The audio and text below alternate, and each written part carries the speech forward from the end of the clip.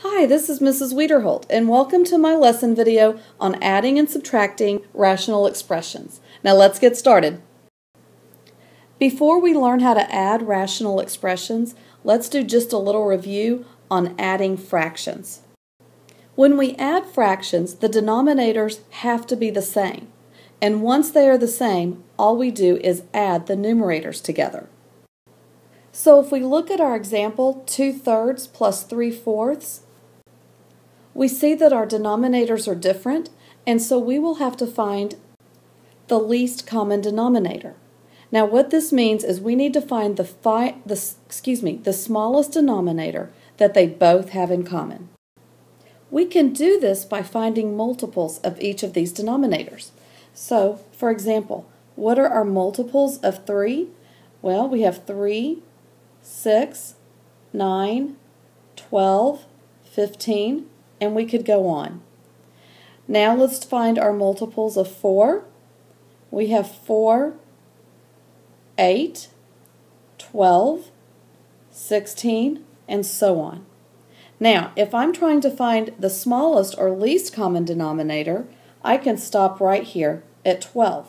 So I know both of these numbers, we could use 12 as their least common denominator. Now, if I want to write 2/3 as a fraction with a denominator of 12, I can do that. So I'm going to look at the first denominator, 3. 3 times what equals 12? Well, we know that's 4. 3 times 4 would equal 12. Now with fractions, if you multiply the denominator by a number, you have to also multiply the numerator by the same number. And that's so that the value of our fraction doesn't change. Now let's do the same thing with 3/4. If I want my denominator of 4 to equal 12, what do I multiply? Well, 4 times 3 equals 12, and so that means I also have to multiply the numerator by 3. So now let's go ahead and multiply this out. Going back to the first fraction, I have in my numerators, I have 4 times 2, which is 8. So I have 8 over 12. And then for my second fraction of 3/4, I have my numerators, I have 3 times 3, which is 9. And my denominator is 12. And so now I can add these two numerators together because my denominators are now the same. So that means my answer would be 17 over 12. Now the reason why I wanted to review this is we are going to be using these same principles of finding a common denominator when we are adding rational expressions. We have to find a common denominator so that we can then add our numerators. So let's look and see what that's going to be like. So we are going to look at the example x plus 1 divided by 3x minus 9 plus 5 divided by x squared minus 5x plus 6. As you can tell from the example, we are trying to add these two rational expressions together. So as you see, there are 6 steps here, and we're just going to go through them one at a time. Step number 1 is to factor the denominators. Okay, so in this example, there's nothing to factor out of our numerators, so it's going to stay the same. Now, 3x minus 9, well, I can factor a 3 out. So that's going to be 3x divided by 3 is x. 9, or negative 9 divided by 3 is negative 3. So I've just factored the first denominator. Now let's look at the second fraction. My numerator is 5, and in my denominator, I'm going to say, what are my factors of 6 that add up to negative 5? Well, I know that negative 2 times negative 3 equals positive 6, and that means negative 2 plus negative 3 equals negative 5. So my factors are going to be x minus 3 times x minus 2. Now we are ready to find the common denominator. So let's look at the two denominators in step 1. The first denominator is 3 times x minus 3. And the second denominator is x minus 3 times x minus 2. In order to have a common denominator, we have to have each term represented in the common denominator. So we already have x minus 3 in the first one and x minus 3 in the second one. So that x minus 3 is definitely going to be part of our common denominator. Now, in the first fraction, we have a 3 in the denominator. Well, we don't have that in the second one, but that does need to be part of our common denominator. And so if you look at the second fraction, we have x minus 2 in that one, so we have to include that in our common denominator. So our common denominator is 3 times x minus 3 times x minus 2. So the third step is to multiply each fraction by what is missing. Now look at our first denominator, which is 3 times x minus 3. And now look at our common denominator. What is this denominator missing? Well, it's missing the x minus 2. So that means I have to multiply this first fraction, or this first denominator, by x minus 2. And remember, if I multiply the denominator by a number or a term, I also have to multiply the numerator by that exact same term. Now let's look at the second fraction, or the second denominator. I have x minus 3 times x minus 2. Now let's compare that to our common denominator. Well, what is this one missing? It's missing this 3 right here. So that means I'm going to need to multiply this denominator times 3. And if I multiply the denominator times 3, I also have to multiply the numerator times 3. Now I'm ready to write this as one fraction. So I'm going to start out with the x minus 2 times x plus 1.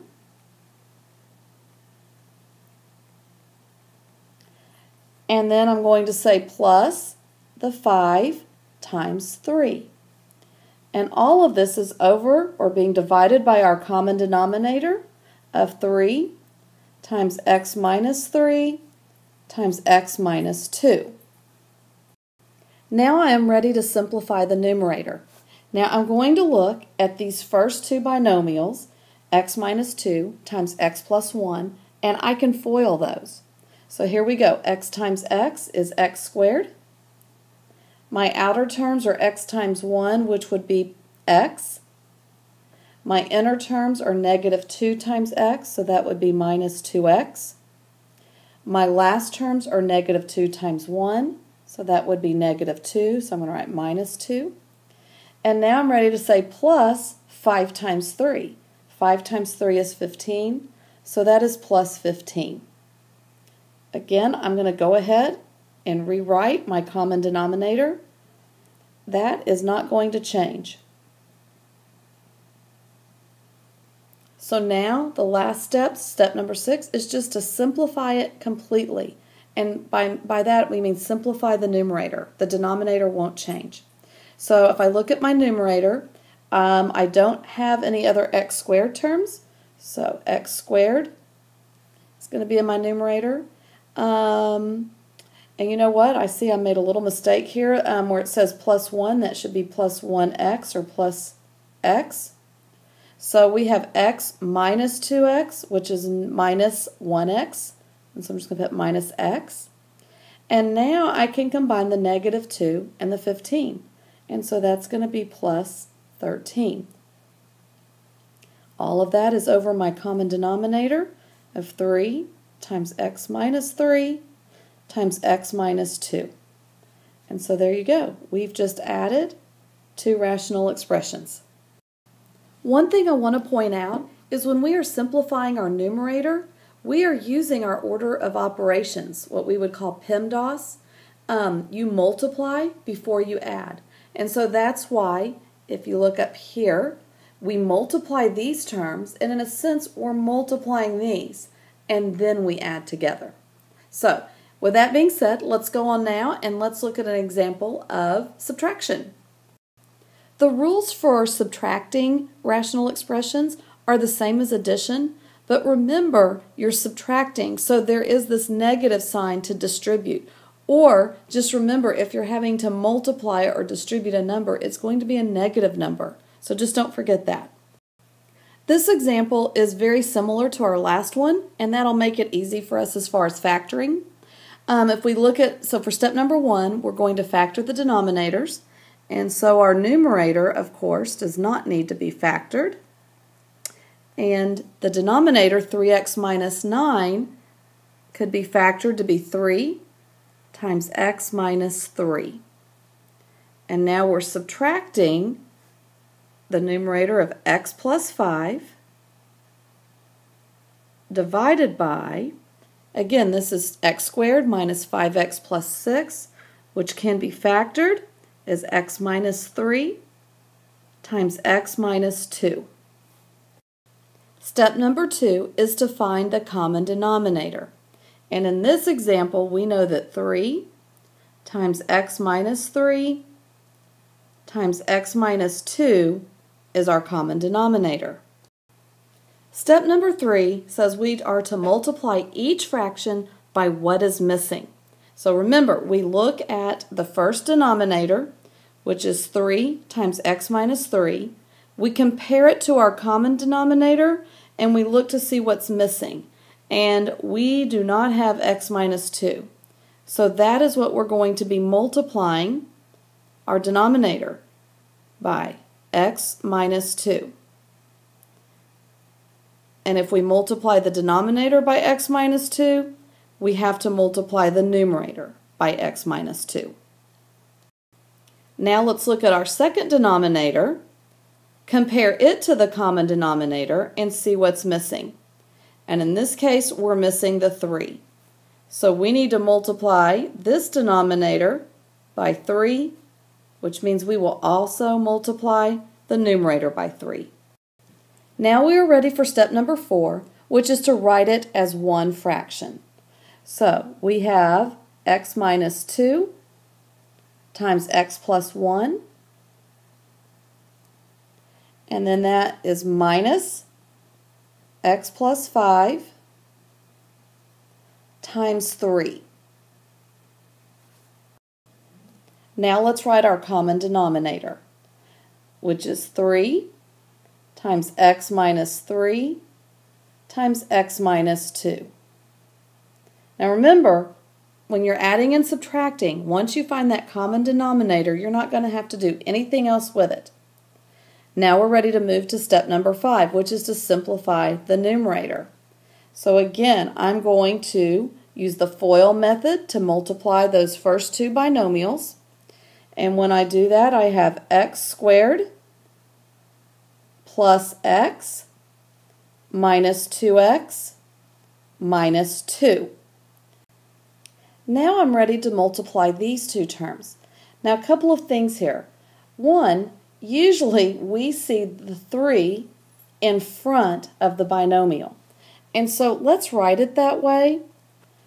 We would have minus 3 times x plus 5. Now I want you to write it that way if it will help you to remember that you have this negative sign to distribute. We're not just saying 3 times x plus 5, we're really saying negative 3 times x plus 5. So when we do that, let's go ahead and distribute. That's negative 3 times x, which is negative 3x or minus 3x, and negative 3 times 5, which is negative 15, so we write minus 15.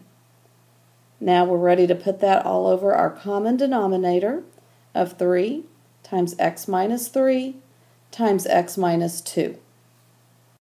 Now we're ready for the last step, which is to simplify completely. I'm ready to combine like terms in my numerator. There are no other x squared terms, so x squared. I see x minus 2x minus 3x. If you look right here, x minus 2x minus 3x. So x minus 2x is negative 1x. Negative 1x minus 3x is negative 4x. So I write minus 4x. And then I can combine negative 2 and negative 15. Negative 2 plus negative 15 is negative 17. So I write minus 17. And again, I put that over my common denominator, which is 3 times x minus 3 times x minus 2. And so there is our answer. We have just subtracted two rational expressions. Now I hope this lesson video has helped you, and I look forward to working with you again. Bye-bye.